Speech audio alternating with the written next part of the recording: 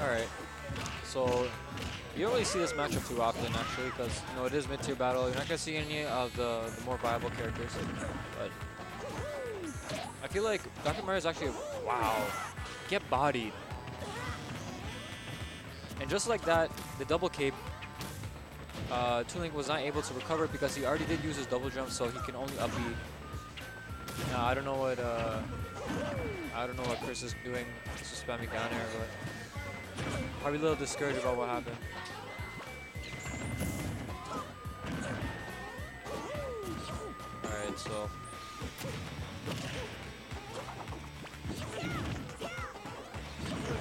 Alright, so lands with a fair, pretty good. Red reads the get up with a covers it with a down air. Oh, and he lost the stock. All right. So pretty quick game one, full spaghetti, but it is what it is. Blacktwins takes it, and we'll go into game two and see what happens now. Man, I don't know what's going on with the regular bracket. I think we have V115 and Ice Ninja waiting in losers finals, if I recall correctly. Or no, wait, it would be Ice Ninja and Joe.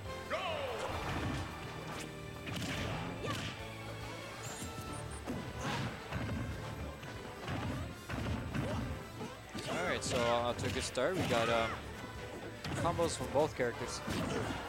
Well, landing fair, gets him off stage. That's a very strong tool from Dr. Mario. Caves the boomerang back. Covers the roll with a dash attack. Well, drops shit a little too early. He might have expected the Toon Link to snap onto the edge, or try to go for some sort of punish, but got clipped by it. Oh wow, that up is really strong. Reminiscent of the first stock in the first game, and gets caped.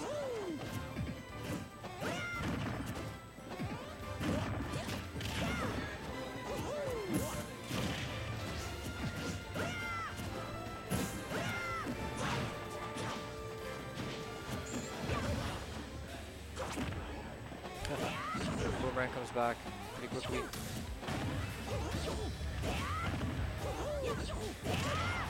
Alright, there you go, gets the first stock.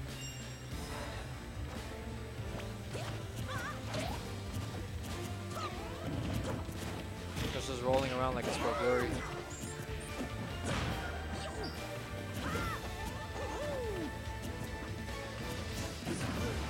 Oh, nice. The down smash to cover the roll behind. I think he was picking up on the habit, so he was able to cover it pretty well.